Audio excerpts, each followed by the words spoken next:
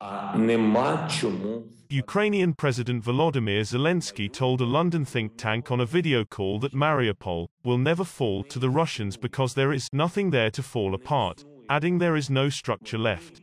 50 civilians were evacuated Friday from Mariupol's besieged steelworks, the last pocket of Ukrainian resistance against Russian forces in the city, Kyiv said, but reports of renewed firing cast doubt on a promised truce. About 200 civilians, including children, had been estimated to still be trapped in the Soviet-era tunnels and bunkers beneath the sprawling Azovstal factory, along with a group of Ukrainian soldiers making their last stand. But the Ukrainian army says Russian assault operations have continued by ground and by air. Ukraine's Azov battalion, leading the defense at Azovstal, accused Russian forces of firing during an attempt to evacuate people by car.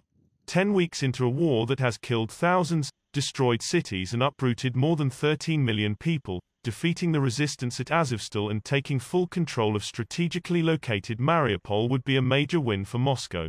It would also be a symbolic success as May 9 approaches, the day Russia celebrates the Soviet victory over the Nazis in World War II. Ukrainian officials believe Moscow is planning a May 9 military parade in Mariupol, possibly with Ukrainian prisoners on display. The Kremlin Friday, however, denied plans for Victory Day celebrations in Mariupol, flattened by relentless Russian bombardment.